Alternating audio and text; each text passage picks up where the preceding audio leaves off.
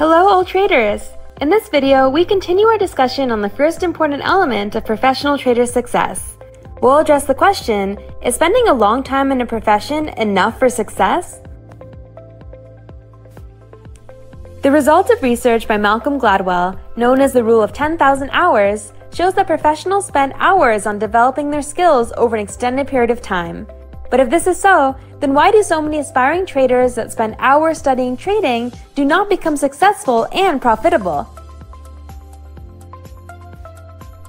The majority of aspiring traders often spend their time buying and selling without any rules, arguing on the internet with other amateurs, reading published trading books, or searching for the holy grail method to make them money. None of these are really effective at helping them reach trading success. This unrelated, sporadic information received from the internet and media creates a tangled web of information. It creates a vast ocean of knowledge, which is shallow of pragmatic drills, which are really effective for developing practical skills. So it is not surprising to see the trend that the more information traders acquire to become successful, the less profitable they become in the market. On the other hand, professionals spend their time wisely, following the cycle of excellence and practicing drills within the right environment under coaching supervision.